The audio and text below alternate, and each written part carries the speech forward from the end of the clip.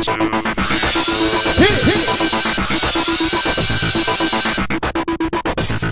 everyone, welcome to tonight's Dancing with the Stars results recap. Wow. Yeah. Last night, they danced the Paso Doble and the Rhumba. Two of the most dramatic ballroom dances. And challenging. Yes. And they didn't pull it off so well. Well, they skipping through all the bull crap. Let's get to the encore performance. Well, that was Warren Sapp and Kim Johnson doing their Paso Doble from last night. Yeah. Including the weird move at the end. I still don't get that, where he, like, pulled her legs and then, like, did something, I don't know. Was that for her safety, so that he wouldn't crush her in case he missed Maybe, his I mark? don't know, but it was confusing. Wow, so we ended up with, in 11th place, Cloris and Corky with a score of 15. 10th place, Rocco and Karina with 16. In 9th place, Mark and Kim with a score of 17. 8th place, Maurice and Cheryl-19. And then Lance and Lacey with a score of 20. Yes. And tied for 4th place, three-way tie. Wow. Misty and Maks, Susan and Toni, and Cody and Julianne, all with 21. Wow. And in 3rd place, Toni and Alec with a score of 23. And tied for 1st, Yeah. Brick and Derek and Warren and Kym with 24. Wow. Well, it's time for the guest star. Jessica Simpson, who's newly turned country. Bad choice. Well, she sang Come On Over, and her guest dancers were Pasha and Anya from So You Think You Could Dance. Woo! They were crazy good. Love them. I love them on So You Think You Could Dance. I'm thinking, how long is it going to be before they're professionals on this show? They went from So You Think You Can Dance contestants to So You Think You Can Dance choreographers. Right. I'm thinking pros on Dancing with the Stars is next. I think so too. So, Len and Bruno killing some time talking about their video package. We work on 2 shows. We're in Dancing with the Stars in the UK. I believe it's called Strictly Come Dancing. Yeah. Which they never really mentioned in the video package because that would be too confusing for us simple Americans. Yep.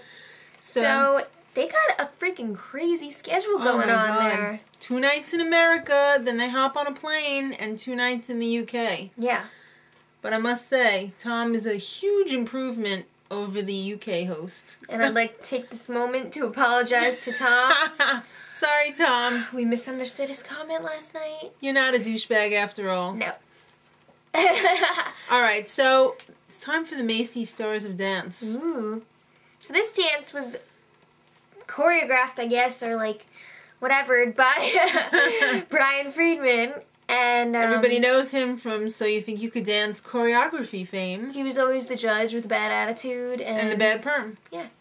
Okay, so it's featuring a pussycat doll, Carmit Bachar, and Jenna Dewan from Step Up. Okay, my favorite though was the ribbon dancer. I'd have to agree. It was pretty hot. It was, pretty standard. I thought it was good. Without the lights, it wouldn't have been no thing. Yeah, I like the lights. Yeah, the lights were amazing. So, after we were mesmerized by pretty lights, it's time to pull out Jessica Simpson again, singing one of her old standards, Angels. Yes, and joining her were Maxime and Cheryl. Wow, she was so bad, and Cheryl and Max were so good.